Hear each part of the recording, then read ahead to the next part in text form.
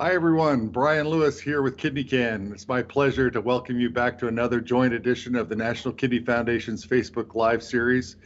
Today we'll be discussing the topic of how to protect your kidneys throughout your kidney cancer journey. My guests today include Dr. Michael Polizzi from the Icahn School of Medicine at Mount Sinai Hospital in New York, and Dr. Polizzi is a urologist who specializes in the treatment of kidney cancer. Dr. Polizzi, welcome. Hi, Brian. Thank you so much for having me, and thanks. Good to see you again. Good to see you again as well. I'm also pleased to announce that we're joined today by Dr. Priya Deshpande. Dr. Deshpande is also at Mount Sinai Hospital in New York and is a nephrologist, which is essentially a kidney doctor. Dr. Deshpande, welcome. Thank you so much for having me, and thank you NKF and KidneyCAN for putting this together. Great. Well, it's great to have both of you on today. I want to jump right in.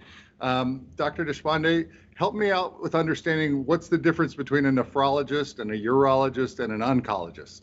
Sure. So as a nephrologist, my job is to pretty much mainly medically manage kidney disease. And when I mean kidney disease, I specifically mean reduced kidney function, high blood pressure, or some patients even have a high amount of protein in the urine too. So we manage that. So ultimately, as a nephrologist, we treat these patients with medications, and we also look at how to better control their risk factors. And by risk factors, I mean high blood pressure and diabetes, which are the most common risk factors for developing kidney disease.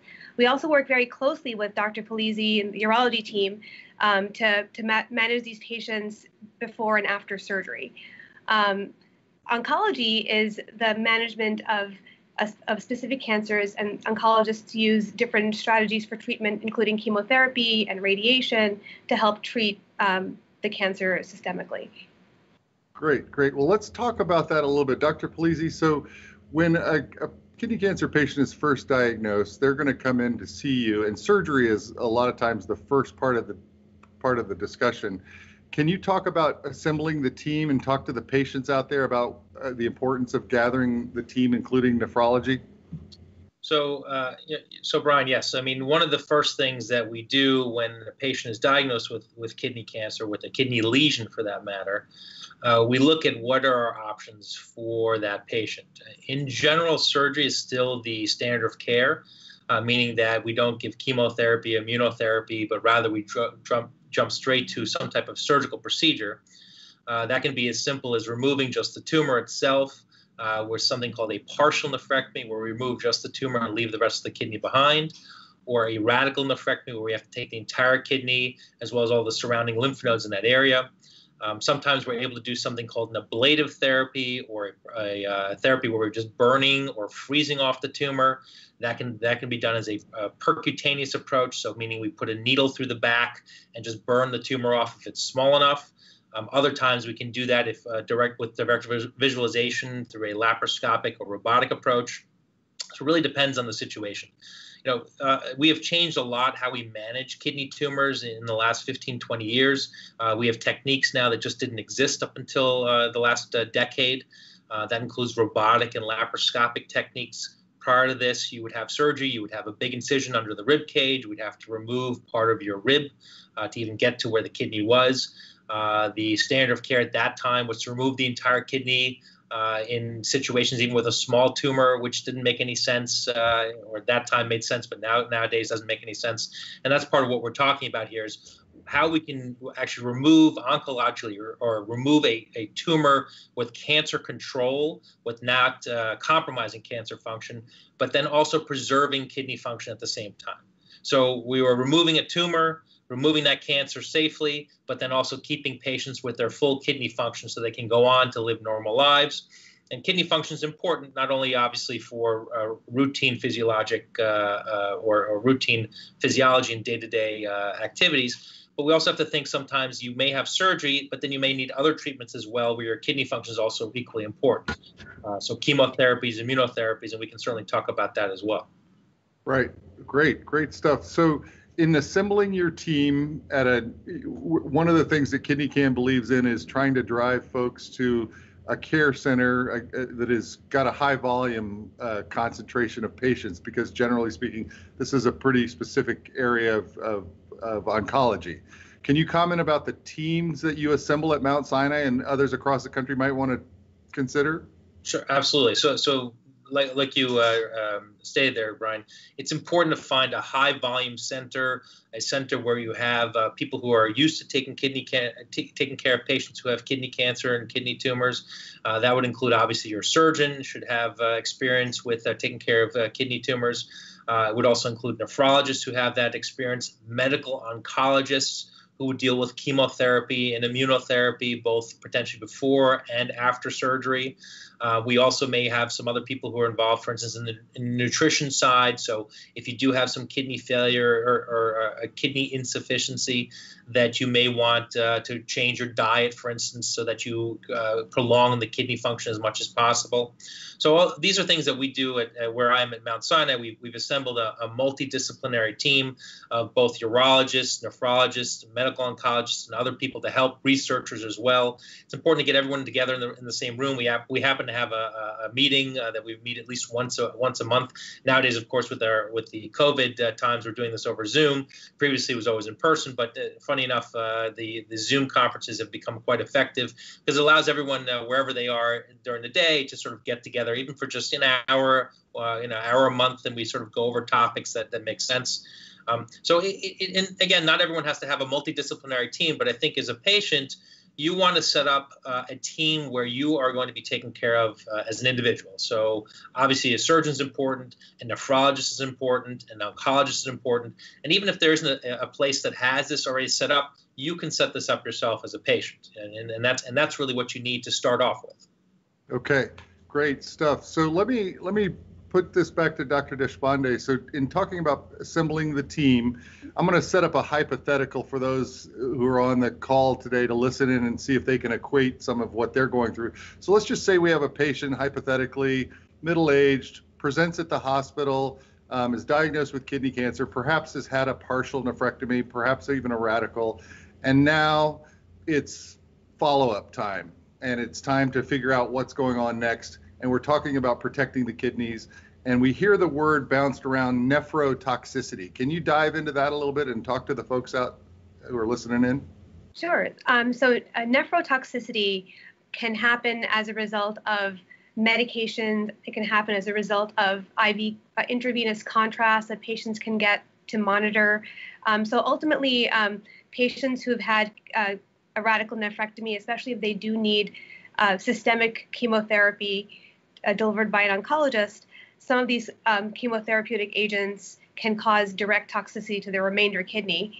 On top of that, if they had some underlying chronic kidney disease in the past and their risk factors, which I mentioned before, are high blood pressure, diabetes, are not controlled, they can develop further damage to their remainder kidney or remainder whatever is left of their kidney mass. And so ultimately, we have to manage their different medications and different dosing of medications to prevent further toxicity to their remainder kidney. In addition to chemotherapies, certain pain medications such as NSAIDs or non-steroidal anti-inflammatory medications, they take that for pain after surgery, that can also further affect their remainder kidney. So we have to work together with the urology team, the oncology team, to kind of come up with a reasonable plan to protect the kidney function as much as possible. Well, let's dive into that a little bit more, because you use some language, and I comment to a lot of folks that when I was diagnosed and dropped into the world of kidney cancer and kidney care and nephrology, there's this whole new vernacular, new language that you have to learn. So you said NSAIDs, which is an inflammatory. So let's maybe go through some of the things. What are some of the things you want to avoid or want to take more of? Absolutely. So medications called like non-steroidal anti-inflammatory drugs, they include ibuprofen, naproxen. The brand names are Advil or Motrin or Aleve. These are medications that may ultimately affect, if they're taken in large amounts especially, they ultimately affect the blood vessels around the kidney, and they reduce blood flow to the kidney, causing a problem with the kidney function. So in patients who have underlying renal disease, and if they have a nephrectomy as a result of kidney cancer, we do recommend that these patients not take those medications so that we don't change the vascular or blood flow around the kidney. Also, sometimes in order to monitor the other kidney, the kidney that wasn't initially affected by the cancer, or monitor for the possibility of spread of cancer, sometimes the oncology team and the urology team may need to do further imaging. And we usually take this on a case-by-case basis, especially for patients who require intravenous CAT scan contrast. Sometimes that contrast can affect the kidney function as well. But we have strategies to help mitigate the effects of the contrast. And ultimately, if the nephrologist is very certain that the patient may have damage from intravenous contrast, we can talk with the urology team and the oncology team to figure out other strategies to look for any look for any other signs of cancer in the other kidney, or do surveillance for kidney cancer screening. Okay, great. So let me see if I can understand that. The NSAIDs that you want to avoid are those that you mentioned, but taking something like an acetaminophen, that might be okay for going forward. That should be okay, exactly. As long as we follow the instructions about the dosing on the box and not take too much of the acetaminophen, which can sometimes have liver toxicities. We should be able to manage pain with that. So Dr. Polisi, back to the hypothetical. Let's say we have this patient that you are following up after surgery, and they are going to go on a scanning process over the next several years to follow up to make sure everything's under control. And they're going to be they're going to come in for testing, and that'll include the contrast or without contrast scans. But what about the blood test that you're checking for certain chemicals and other things in your blood test, like the GFR rate or the creatinine rate? Can you talk about those for folks who might not be familiar with those terms? Absolutely. And so so it's really a two-part question. So let's start with the GFR, which stands for the glomerular filtration rate, GFR. That is a way that we measure how well your kidney is functioning, how well it's actually filtering. And that's an important number because that also lets us know whether or not a patient is going to be able to get contrast for certain studies. And so just to hang on to what Dr. Deshpande said, after surgery or after any kind of treatment with kidney cancer, it's important to establish a surveillance protocol. So patients, there is always a chance, even if the surgery goes very successfully, there's always a chance for recurrence. And so that's why it's important to have good imaging and good follow-up. And so that follow-up is dependent on the type of imaging that you have, whether it's a CAT scan, an MRI, an ultrasound. Or the CAT scan and MRI, preferably we like to give contrast because that's how we determine whether or not there is a recurrence. And so even more of a reason we want the GFR to be higher so that patients can receive contrast safely and without them having other problems associated with that. So for instance, patients that have low GFRs and creatinines of greater than 1.5 to 1.9, quite often these are patients that can't get contrast for CT scans because then the risk is the contrast may make the renal function even worse, may actually shut off the function that's there. This is why it's important to drink plenty of water, hydrate well before you get any kind of a contrast study to make sure you really flush out the contrast.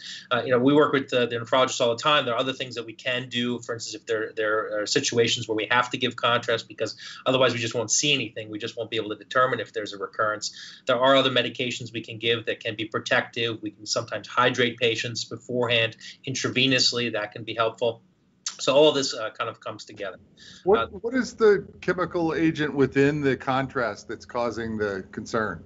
It's a great question. So the contrast, it used to be that there's iodine in there. A lot of these, and that can sometimes be not only a reaction or allergy, but also there's heavy metals in these contrasts that can affect the kidney function themselves. Iodine is generally not in these contrasts and in these CT scan contrasts anymore, but they're still a bit of an issue just because of the metals that are in there. This is what we're actually determining. So these metals are kind of what light up in the imaging, and so that lets us know if something has what's called activity or not activity. So when there's a tumor, you'll see it light up, and that would indicate that there's activity, and thus then our radiologist lets us know, oh, look, here's a tumor, here's a possible recurrence, possible metastases, and then what gives us an area to go after during the surgery.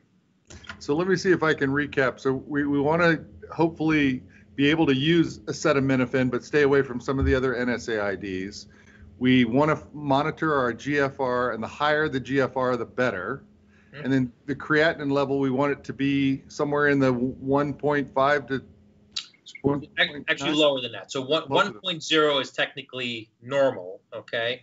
Creatinine is actually an indirect measurement of kidney function. It's a byproduct of our metabolism.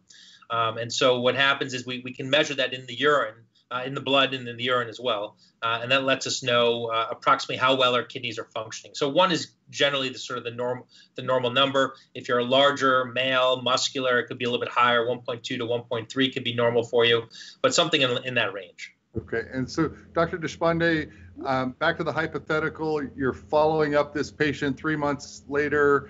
They're getting ready to come into the hospital or to be administered a scan. Tell us 1 week out, 1 day out, what they should be doing and getting ready for. Sure. So usually when it comes to if a patient has reasonable kidney function, and we decided with the urology team that the CAT scan contrast is the best study for this patient, I usually don't make any changes until about a day outside of their procedure. If they're taking, for example, diuretic medications or water pills, for example, such as furosemide or hydrochlorothiazide, as long as the patient's blood pressure is relatively controlled, I may just ask them to hold off on taking that water pill for about 24 hours before their CAT scan is done. I also ask them to drink a lot of fluids both before and after their CAT scan. And for patients that I'm specifically worried about, I'll usually have them check their kidney function before their study is just to establish a baseline, and about 24 to 48 hours after their study. It's not uncommon, though, to see the GFR decline a little bit after the contrast study, but usually the kidney function kind of pops back up again and they go back to their baseline. It's pretty rare, though, to have patients to have sustained low GFRs after contrast. So, and that's why I like to monitor these patients pretty carefully, even though I know the likelihood of them having a low GFR after contrast is unlikely. I think it's a bit of peace of mind for everybody. Got it. So it sounds as if a lot of water is involved leading up to and after any of these scans. That's a key takeaway for folks. Yeah, exactly. I think just to flush out the dye and I think in terms of how much hydration is still kind of unclear, but as Dr. Polisi mentioned, for patients who may be at a higher risk, we can give them intravenous fluid right before their CAT scan, and there's a specific algorithm to follow for that. But in terms of I usually ask my patients to drink like 3 or 4 more glasses of water the day before and the day after their CAT scan, just to help flush things out, as long as they can tolerate it.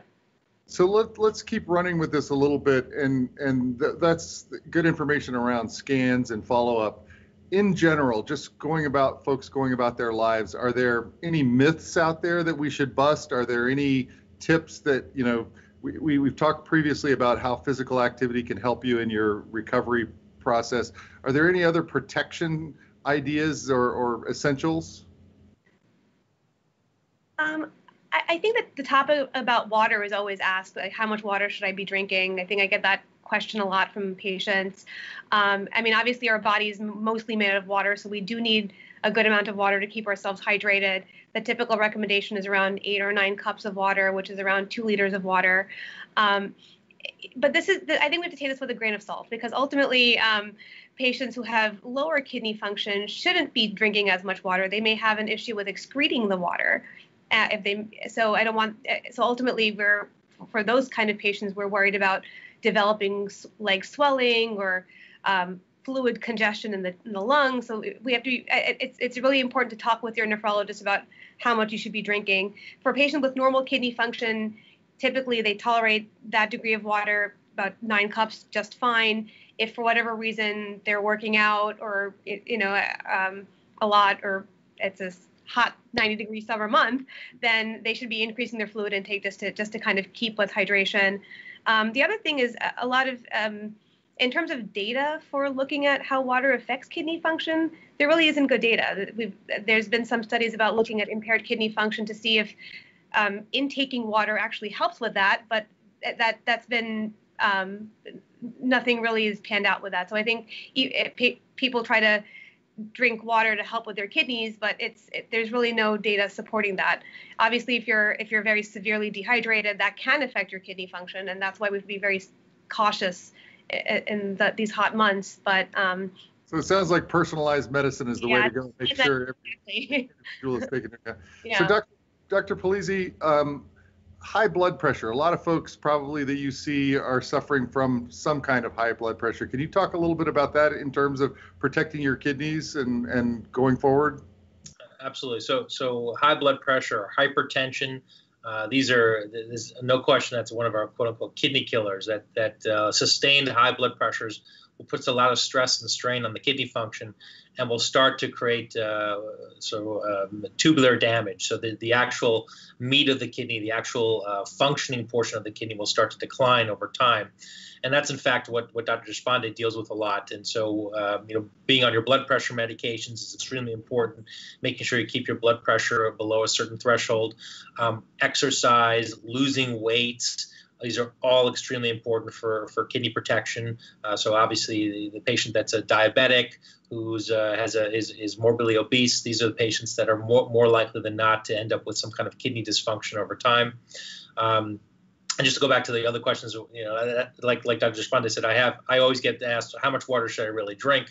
And I think probably if I had a dime every time I heard that would be great. But it's basically a loaded question. It really depends on your patient. So I tend to see a lot of kidney stone patients because of my area of expertise is kidney diseases and surgical kidney situations. So kidney stones are very common amongst my patients, and those are patients that we definitely want to have drink a lot of water because we want to dilute out as much of the crystals as possible.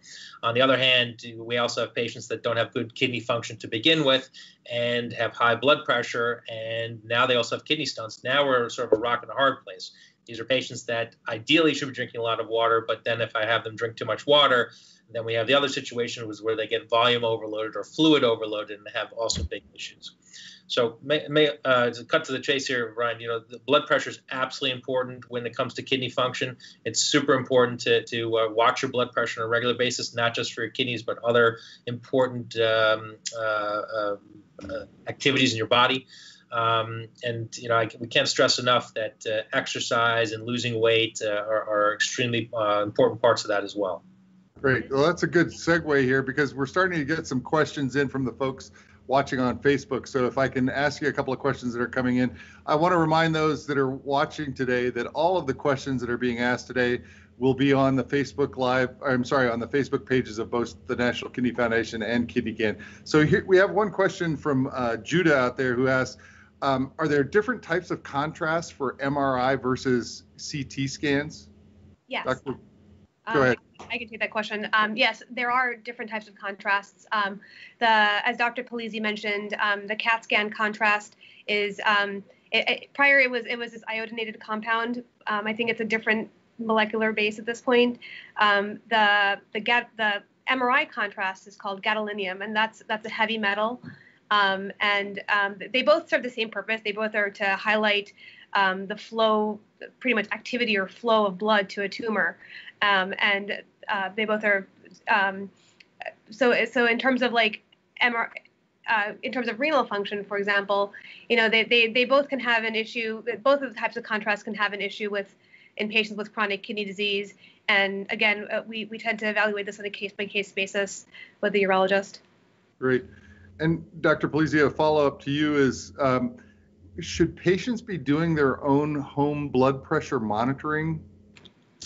So, well, it's become very common now. So a lot of patients really can do that nowadays, especially with all the gadgets that we have, our iPhones, our Samsung phones. There are whole health applications and apps that are available. A lot of the cardiologists will do this. They'll do home readings where you can do your own blood pressure and then get sent to your cardiologist. Dr. Spande probably has something similar that she uses. That's I think absolutely something that is a must. I actually will have patients write it down, sort of like a diary. I have them do for anything, not just blood pressure. For instance, if I'm tracking how well they're urinating, I'll have them do a diary as well, and that way we know when they come to see us what's actually happening at home. So there's obviously we only see patients for a certain 15-20 minute slot during the day, but we really need to know what's happening at home, sort of long term, and that's where the blood pressure readings and anything else for that matter becomes important. Good. So another follow-up question from Sandra is drinking too much tea a problem? Drinking might be the kind of tea they're talking about, right? I think the tea is an issue, but I think ultimately she's probably just talking about fluid at some level. I think fluid intake, for the most part, again, if you have normal kidneys can excrete water pretty well. Yes, there is a problem with drinking too much water because your kidneys can only, even if your kidneys are trying to get rid of all the water you're taking, there's a limit to that. Your kidneys can't. At some level, there's a lower limit for what how much water your kidneys can actually, even normal kidneys can actually excrete. So I think in terms of the teas, I would have to look into different teas for looking at. Maybe we could do this as a follow-up on the Facebook and get some more details. Absolutely. Another follow-up question from Wolfgang was, what is a good blood pressure for a dialysis patient? Sure. So I do see a decent number of dialysis patients. I would probably say around about like 130/80 or so is probably a decent blood pressure. I know a lot of my dialysis patients tend to run a little bit higher. I try to get them. I think it's important to work with your nephrologist to make sure that you're on the right medications and during dialysis an adequate amount of fluid is being removed with your dialysis treatment to get you down to your weight that you should be at. So it is a lot of ideally we would love to see everybody's blood pressure running between 130s to 140s, but I understand that it can be challenging for some patients. Okay, so maybe we can we're going to have to start wrapping up here in a couple of minutes, but maybe we could talk real briefly about any myths that might be out there. Could you dispel any myths, Dr. Polizzi, around the protecting the kidney? Sure. Actually, before that, I just want to talk about the tea question. Actually, I can speak a little bit about that because teas are actually for a lot of patients, for instance, my kidney stone patients, teas can actually cause kidney stones. And so patients that are prone to that, there's something known as oxalate that can quite often be in tea, black teas in particular, that leads to crystal formation. And teas, especially teas that are caffeinated, can also be a little bit of a problem because they can actually dehydrate you because it's like a diuretic. Caffeine is a diuretic, will make you urinate more. And so again, that's not ideal for someone who's trying to hydrate for kidney stones, or if you're trying to drink extra water to keep your renal function up to a certain level. You don't want to necessarily take something like alcohol and caffeine because that can inadvertently dehydrate you as well. One of my rules of thumb when I tell patients that can I drink a cup of coffee, can I have a glass of tea, I'll say, or a cup of wine, or a glass of wine, go ahead and do that, but then chase it with a glass of water. And that's it's a sort of a rule of thumb. That way you keep your water intake a little bit higher. So going back to, myths, like you said, some of the things that people talk about is, are there certain medications, certain nutritional supplements I can take that will help my kidney function? I think you have to be very careful with a lot of these nutritional supplements. These do have functionality. I mean, they absolutely can be effective in certain things, and that's exactly the problem. You don't know what it's actually doing because they haven't been studied properly. You don't know what kind of amounts you're getting. You don't know how high those levels are. I've seen, especially when patients are taking other active medications, so prescribed medications, pharmaceutical grade medications, and then adding a nutraceutical or some other type of a natural homeopathic medication, they may interact. You may never know. We would never know because no one studied that. And so I'm always wary of saying, yeah, go ahead and use that, because I just don't even know. I don't even know what I'm actually saying that is okay, because there just haven't been any studies. That's the major issue. Yes, and one of the things that I heard quite a bit from, I asked a lot of the same questions in my follow-up of, what should I be doing more of, what should I be doing less of? And the word I kept coming across is moderation. I was told repeatedly, just Right. be moderate and then you'll be okay. So on that note, in the follow-up months after surgery, and if you're diagnosed, tell us about nutrition and maybe how we could tie in some of the diet components to all of this going forward. Dr. Deshpande, you want to give that a try? I can start with for patients who have high blood pressure, for example, in addition to medications and lifestyle, one of the biggest dietary changes that may need to be made is reducing their sodium intake, their salt intake in the course of a day, ultimately. So for diabetics, for high blood pressure patients, that the guidelines say that they recommend less than 2 teaspoons of salt in the course of a day. So that's very little salt, and I feel like a lot of patients don't even. It's kind of hard to grasp what 2 teaspoons is like as well, So I think for my patients, I generally tell them to take a look at the nutrition labels on their food. Ultimately, the nutrition labels it shows the amount or the percentage of sodium, and that's per serving. So we're looking for less than 5% sodium, and that's low salt ultimately, but that's also per serving. So we want the patient to follow the serving recommendation in order to adhere to that low salt, the low salt part of their diet. However, if they have a low sodium can of soup, for example, and there are 2 servings in the can of soup, and they end up having the whole thing, that's already like a normal amount of salt that they've got. So, I think following the serving size is very, very important. Other things for diet, especially again with impaired kidney function, and there are some electrolyte problems that patients with impaired kidney function can develop. The biggest one is having a high potassium. And potassium is pretty much in anything that we eat. Most things have most of the like fruits and vegetables have a pretty robust amount of potassium, but unfortunately, patients with impaired kidney function may have a problem excreting that potassium.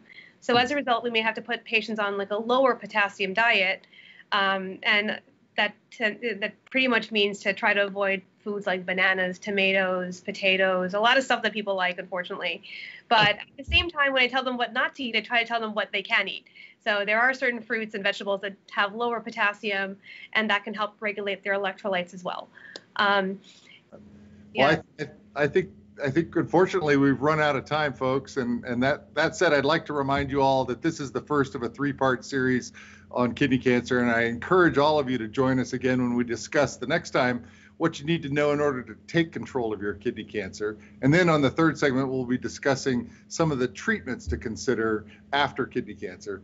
And so in case we didn't get around to answering your questions today, please check back on the National Kidney Foundation's and/or KidneyCAN's Facebook page, and we'll be able to answer and provide all the answers there. I'd really like to thank the sponsors today for their generous support in making this program possible. And I'd especially like to thank Dr. Deshpande and Dr. Polizzi for joining us today and helping to make sense of what I know could be a very difficult subject for so many people. So thank you, Dr. Polizzi. Thank you so much. Thanks, Brian. Thank you, Dr. Deshpande. Thank you so much. On behalf of the National Kidney Foundation and KidneyCAN, I'd like to wish you all good health. Thank you. All the best.